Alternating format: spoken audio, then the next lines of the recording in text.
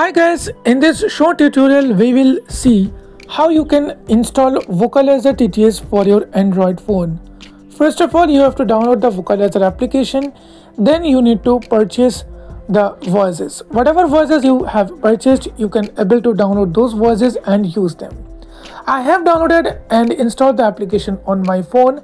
Now I have successfully opened the application. Currently I'm using Google TTS and my TTS speed is quite fast, so I'll show you and I'll tell you. When you open this application, you will find the language's name. So whichever language you want to choose, you need to go there. UK, South African English, Irish English, Australian English, Irish, South Africa, UK, US English. So I'm choosing US English. US English, Allison, purchased, English. Next you need to choose the voice. Listen to it, download voice. US English, Ava, purchased. US English. Listen to it, download. US English, Evan, listen to it, download voice. US English, Tom, purchased. Download, listen to a sample. US English, Susan, purchased. Download, listen to a sample. US English, Samantha, purchased. US English, Samantha.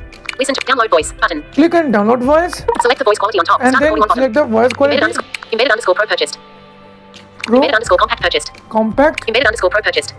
Select the voice. Embedded underscore high purchased. High. Embedded underscore compact purchased. Okay, so let's suppose I just want to download the compact version. Vocalizer voices. So let's wait for the downloading. After downloading, it is automatically get installed. Next, you can use this voice with any of your TTS. If you want to use default TTS as a vocalizer, just need to switch the TTS from the Google TTS settings. Thank you for watching this video guys. This is how you can easily use Vocalizer TTS in your Android phone.